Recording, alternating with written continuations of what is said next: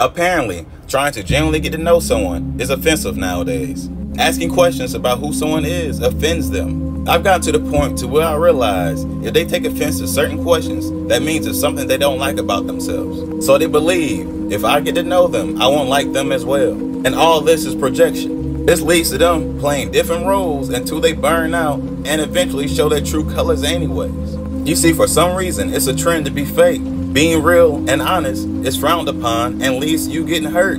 This is what holds people back from their true purpose. And exactly why I've been single for mad years. Most people have adopted this media mindset and turned it into a game that I don't even play. If I ask you a simple yes or no question and you respond with a paragraph, not clearly answering it, I'm good on you. If I ask a question like, have you always lived in this city?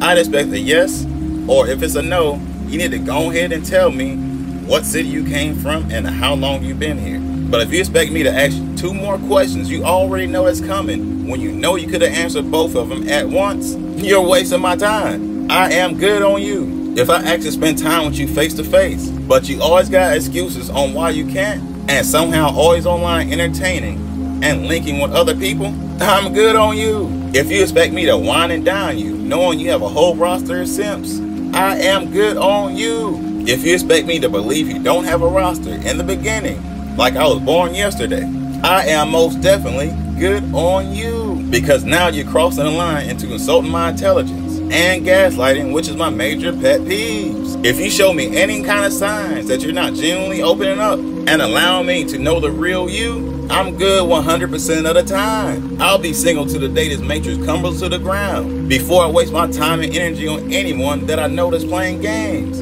Anyways, y'all know how I keep it. Y'all be guys. Peace.